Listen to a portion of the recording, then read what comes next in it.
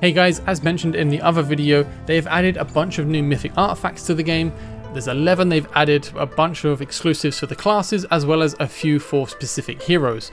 So with that, if we go to Void Rift and we go to this random exclusive mythic here, we can have a look at all of the new artifacts that have been added. So let's take a look at what's new.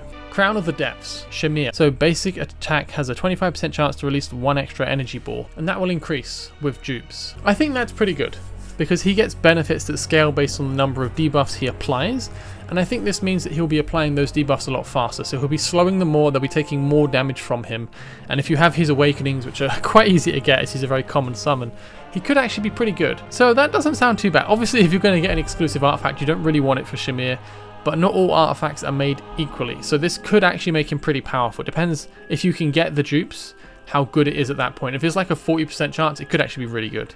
So I'm curious to see how this looks. This is basically a high chance for an extra attack on his basic attack, so I think it could be quite good.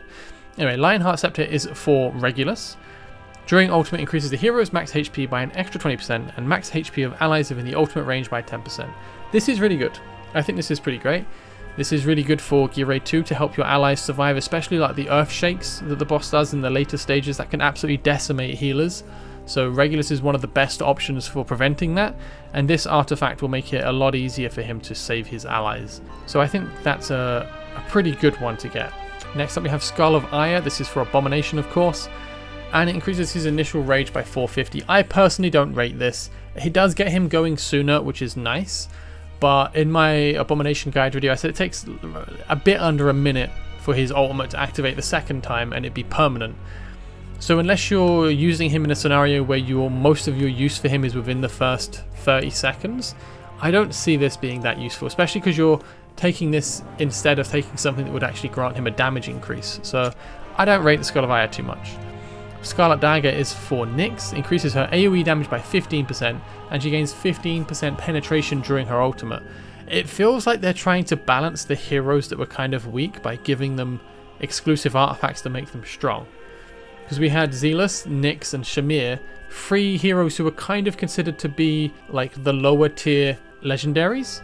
Nyx is not awful. I mean, even Zealous has his uses for sure, but they definitely fall behind a lot of the other legendaries. So I think this may be their attempt to try to bring them back into the foray for later game players if you're able to get hold of these, because this is a significant boost. That's a lot of AoE damage, that's a lot of penetration for her ultimate, because these will both apply during her ultimate, and it'll be interesting to see how much this scales up. I'm guessing it's going to be like 1 or 2% gain per dupe you increase it with.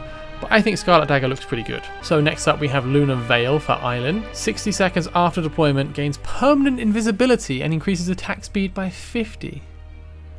What? What is this? What? That's just super bizarre. I just have a hard time wrapping my head around that. So an artifact just gives you permanent invisibility? Wow, I mean, that seems crazy to me. Like, yeah, you might think, well, where am I going to use it? It's more just the utility of having that as an option is kind of insane, in my opinion. Just like, oh yeah, my island, after 60 seconds, she just doesn't care. She's not there. In Gear Raid 2, boulders can't be thrown at her. They'll be thrown at someone else who they're probably going to get smashed. But she's an attack scaling hero, I think. I could be wrong. I think she scales an attack. So she's not the tankiest. So having invisibility after 60 seconds is kind of crazy. I think that's really good. I think that's really good. And increasing her attack speed is nice as well. It gives her a lot faster healing output, which is kind of her specialty, like fast, rapid AoE healing. That seems really good. I like utility. That's my thing. I like having options to do weird things, and the Lunar Veil definitely gives Island an interesting option. Alright, moving on. Bones of Savagery. This is for Valeria. During the ultimate, for each attack dealt, increase crit damage by 10%, stacking up to 3 times, and the effect expires after the ultimate ends. I think her ultimate was around 12 seconds in duration, I believe. 30% crit damage is not the best, but those are both green numbers, and I think that means it can be increased by getting extra copies. So I'm not sure, maybe it would be like 12 and 4, but I don't know. It'll be interesting to see how that stacks. Interesting tidbit, crit damage is not as good as attack.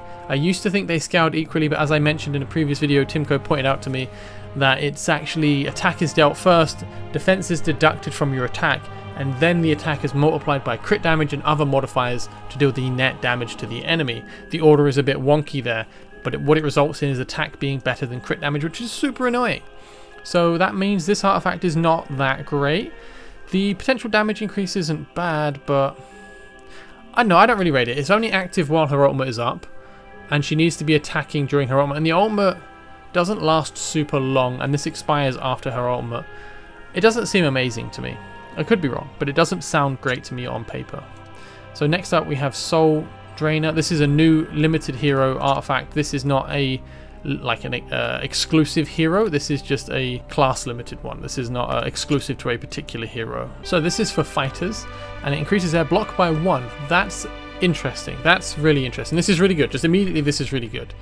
And it restores 0.7% of the hero's max HP every time the hero deals damage to one target, effective up to 3 targets. See, to me, this is the item you want on your Abomination. This will grant your Abomination the block of a defender, and it will give him health restore whenever he deals damage to a target. But it specifies up to 3 targets, and he has AoE built in. When his ultimate is up, he has permanent AoE, and in 2 tiles. So he can be blocking 3 enemies and healing himself for 0.7% of his massive max HP for every enemy he hits. And that will no doubt undoubtedly increase with any dupes you get of Soul Drainer. Soul Drainer to me looks really good. There's so many times you want to use a fighter as a defender, but their block value kind of makes it tricky. I can imagine this also being useful in some arena teams where people are trying to block with just fighters and mash everything down quick, but Soul Drainer looks good to me. Next up we have another fighter one, Void Gazer. This is cool. So previously we were just kind of all using Scarlet Hunt because it worked well with Salazar, but now we're getting more things. So deals increased damage to enemies beyond 1 tile from the hero. For every 1 tile beyond the first, damage is increased by 3%. And this is for fighters. So specifically, this is going to be for Arrogance, Zilla 2, Araka, and Valeria. Those are the main ones I think of. Obviously, there are some 2-tile fighters, but this is better for people with longer range than that. And A1 Valeria has 4 tiles forward, not just 3 like Arrogance, Zilla 2, and Araka. So Valkyria.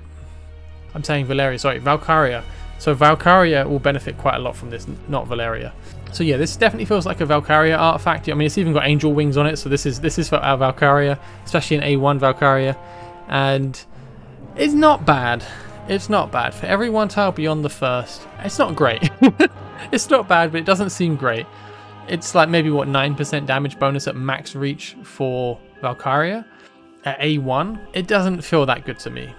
It's a permanent damage increase at that range, but that won't work in Guild Boss. I think the Guild Boss's range kind of counts as the entire arena, so I don't think you get range bonuses. I could be wrong, but I think that's the way it works. So Void Gazer doesn't seem good to me. Soul Drainer seems really good to me. I think it's cool for utility. There are some times where you want to get away with using a fighter. Another good example for this, I just remembered, in Void Rift, in the first chapter, in the first phase, there are enemies and stages where the boss will throw boulders at defenders placed. If you can get a tanky enough fighter and give them this artifact, then they are better to use than a defender in some cases, if you can keep them alive. Anyway, so this is a new limited one for defenders. After every 10 basic attacks landed, deal AoE physical damage 1 time, equal to 200% of damage multiplier to at most 5 targets, and restores HP for 10% of the damage dealt. So every 10 attacks they deal an AoE burst, hitting up to 5 enemies for 200% damage, and they self-heal for 10% of the damage they deal. That seems really good to me. That seems really good. So of damage multiplier, I wonder what that is. Because it doesn't say attack. Because my first thought was I'd put this on my Garn to give him some more AoE damage potential, because it might actually be pretty good for him. But I was worried about, because he scales on defense, not attack, but it says damage multiplier, so it might just be fair however they deal damage. So I would definitely try this out. This seems like it could be good. I would use this on Garn. I would use it on Captain Reeve. And I'm not too sure who else I would use it on, because other people wouldn't really be built for damage. I build those 2 defenders to deal damage because, you know, they can. Besides those 2, I don't know who would really benefit from this artifact. Anyway, moving on. Prayer Scroll. This is for healers, a new class limited artifact. Increases healing effect, ST, I don't know what that means, by 3% for every additional ally present in range, stacking up to 4 times. So this isn't bad. That's potentially 12% healing effect increase, which isn't crazy good, but it's not bad at all. There aren't really many really good healing artifacts around, so this is quite good, I think. It's a shame we didn't get any like hero limited ones in particular. Imagine if there was one for Dolores. I know she's an epic, but hi, that'd be cool. But yeah, this seems pretty decent to me. Prayer Scroll seems good. Next up we have Blood Signet. This is for Marksman. Reduces max HP by 30% and increases crit damage by 20%. It's guaranteed damage and it's not conditional. So a lot of the other artifacts for Marksman are conditional. They are only applied so long as you are hitting the same enemy a certain amount of times, the enemies are X distance away from you, stuff like that. This is permanently applied, so it is more versatile than the other ones. Again, I take a bit of issue with crit damage because it doesn't scale quite as well, but I think it's not bad at all. I think it's actually fairly decent. It's just not crazy good, if that makes sense. So next up we have the Soul Reaper Insignia, another one for marksman. Increases damage by 5%, and after killing the target, increases an additional damage of 5%, stacking up to 2 times, but it only lasts for 10 seconds. You get a flat 5% damage increase, which can increase to 15% if you're able to kill 2 enemies within 10 seconds consistently. So yeah, not bad at all. It's a flat 5% damage increase. Overall, I think it's reasonable. It's something for like Gear Raid 3 is where you would use this, where you are killing enemies quite quickly. I don't think it's insanely good, but it is decent. And then we actually have 5 more exclusive hero artifacts. So this is for Apsan. He's another ranged fighter I missed earlier regarding the other artifact, the fighter one that does damage based on distance. So this extends the duration of Glory Recalled, which is, I believe, when he gets deployed, he gains like attack speed boost and stuff like that. It increases the duration by 10 seconds, and while it's active, he increases damage by 15%. Personally, I think Apsan is kind of underwhelming, and I don't know why they just didn't put this in his base kit. This doesn't feel like a bolt-on, it feels like it should have just been there already. Yeah, I don't know. I'm sure this is pretty good. I think this is quite good for him. It will make him stronger for sure. I mean, 15% extra damage during this window is good, but again, it's a temporary window. It doesn't last super long. So I don't think it's amazing. It's decent, but I don't think it's crazy good. It's not something I'll be after. Dream Glow. So this is for Dasomi. He is Chaos Dominion healer, and he's kind of weird. I did pull this one. I have tested him a bit. I don't think very much of him. He's definitely a niche hero and one that you would use exclusively with a Chaos Dominion team, other than if you're trying to purge debuffs. But let's see what this does to him. When basic attacks inflict magic incense, so this is the buff he applies that either purges debuffs if you're above 50% HP, or it heals you if you're under 50% HP. There is a chance equal to 50% of crit rate to grant the target a shield equal to 10% of their max HP lasting 6 seconds.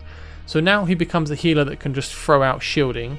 So he'll be purging and applying shields, and if you drop lower on HP then he heals you. So this is interesting. They don't want to make him heal by default, because if that's the case, it kind of goes against how the Chaos Dominion faction works. They all want to be lower on HP. That's how the faction lord benefits work. So it's an interesting choice there. 10% of the target's max HP is decent, but it's not insane, especially if you're healing basically anyone who's not a fighter or a defender. Even some fighters it's quite low. But fighters and defenders especially are good for this, which kind of makes sense because that's where a lot of the faction lies, are in fighters, and the faction lord being Garn, a defender. So yeah, it's not crazy good. I would definitely use it if I had Dasomi. I would definitely use it if I got it for my Dasomi though. So yeah, it's not bad. I think it's actually pretty good, and it depends on what scales here with dupes. If this 10% scales up to like 20%, then it becomes actually quite good, and I may actually use him outside of, well, I may actually use him. So yeah, that's interesting. Betrayal Forge, I'm guessing this is Azhor. Yeah, there we go. Azhor, a exclusive for this hero. During the ultimate, increases block by 1. Okay. And when in the heated state, which I believe is after he's struck with his hammer 10 times, increases the chance to inflict stun by 10%, which is pretty good. And each attack restores the hero's HP equal to 3% of max HP. Okay, so this actually changes things. I think this makes Azhor pretty decent. He now has pretty good self-sustain. I would argue very effective self-sustain. I would personally build Azhor with a lot of attack speed so he can get into his heated state faster and apply more stuns. So I think Azhor is a defender that you want attack speed on. With this artifact, the stuns will become even more likely. He'll be able to block more, and he'll have self-healing when his ultimate is active. I think that's all pretty good. I think that's actually a pretty good artifact. It's one of the better ones we've seen. It's for one of the worst heroes. I think they're trying to buff heroes that are not particularly popular or are rated to perform quite badly. And this is definitely a fairly strong artifact in what it does. An extra block, extra chance to stun, and 3% max HP per hit is really nice. So yeah, Betrayal Forge seems really good. I'll be interested to see how this scales as well. And 2 more, Magnus's Molten Heart. When Lava Flow is activated, deals extra damage equal to 5% of the hero's max HP. Wow, Magnus does have really good base stats. That seems good. Again, that seems really good to me actually. These are interesting. I believe Lava Flow is his ultimate. Kind of a big AoE pool of damage around him. This I think would be pretty good because it kind of gives you an interesting incentive to build more HP on Magmas. You'd probably put him in a Glacier set, although, you know, it's kind of funny because he's a fire guy. But yeah, I would try him in a Glacier set, kind of like a bruisery build, like I would give an Abomination. But I think this has potential to be very powerful. You'd have to see how it works out, if that can crit, if that benefits from other multipliers, or if it's just a flat 5% damage. But the Molten Heart seems quite good. And finally, Destruction Cog. This is for Cratch. He is one of the least popular heroes as well. So I don't know how I feel about this. I think this is not the way to balance weak heroes. I think they should just balance the weak heroes and then have interesting artifacts. It feels like they're trying to use these artifacts to boost weak heroes. Anyway, Cannon Overload has a 50% chance to fire 3 extra cannonballs. I think this is his ultimate, which is auto-activated. It has a very low rage cap, so it activates really fast. And yeah, that seems pretty good. 50% chance to fire 3 extra cannonballs. That seems good to me. He's got a really, really low rage cap. If you build him, if you give him loads of attack speed and you give him extra rage regen or something, then he can probably be churning through this really quickly. If you do decide to build a Cratch, and especially if you're late game, I would recommend the Soulbound Arcana gear set for him. I know it's a super end game set to get because you need to be in Gear Raid 3 stage 19 onwards. It increases the damage that the hero deals by 10% every time they ultimate, stacking several times. So it's pretty crazy. And he ultimates so rapidly that he would get through those stacks really quickly and hit max stacks very early. So if you do want to use Cratch, I think this is a good artifact for him, and I would give him the Soulbound Arcana set. And I think he may be able to do pretty good AoE damage. I think he might have potential there. So that covers all of the new artifacts. Quite interesting. Again, I'm not too sure how I feel about them handling it this way, just, you know, mainly focusing on buffing heroes which are underutilized. Because it's not like we can reliably get these. I mean, let's see. I don't think you can fuse these. I'm going to quickly go check in the artifacts. Can you fuse them now? Were they added to this summon pool? They were not. The exclusive ones were not added. As you can see, the ones without this top right corner icon are exclusives. And right now, only Zealous's manuscript is in there, which ironically doesn't work. I'll have to retest to see if they fixed it this patch. It'd be cool if they would tell us if they fixed these things. Well, they'll probably just pretend it was working all along, not say anything and quietly fix it one day. But I'll retest that after this video and leave a comment letting you know if it does work or not. But anyway, yeah, none of the new exclusives can be gained through here. They have to be gained through the Void Rift.